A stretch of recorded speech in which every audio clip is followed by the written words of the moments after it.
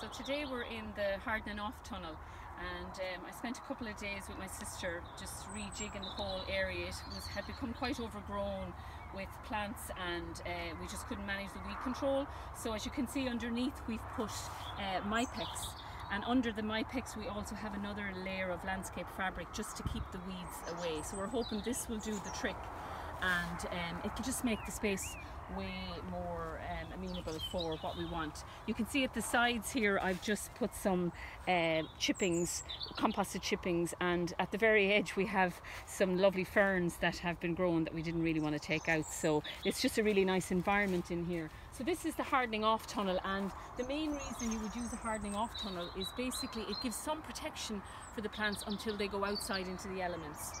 At this time of the year now, I have the first plants that I've moved out of the polytunnel.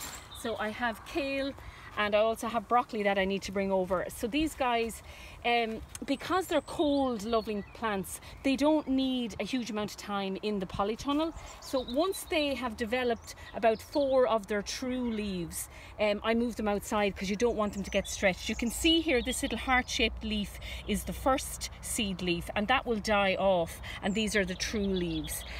So this is the first one that I brought out to the Hardening Off tunnel, and because they're frost hardy, I'll leave them out here until they'll go out into the ground in probably another 2 or 3 weeks.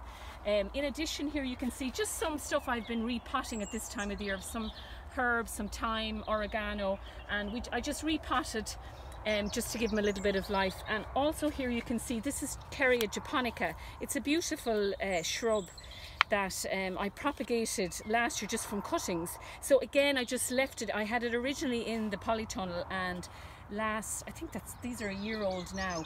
So I potted them up probably late summer, and now they're ready to be potted on again or put out into the garden somewhere. So yeah, they're just a lovely plant, and it's always nice to try a few different cuttings.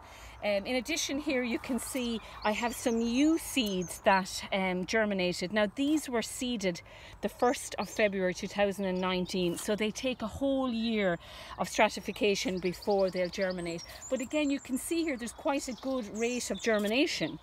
They were under the bench, and I also had a layer of netting over them just to protect them for the year.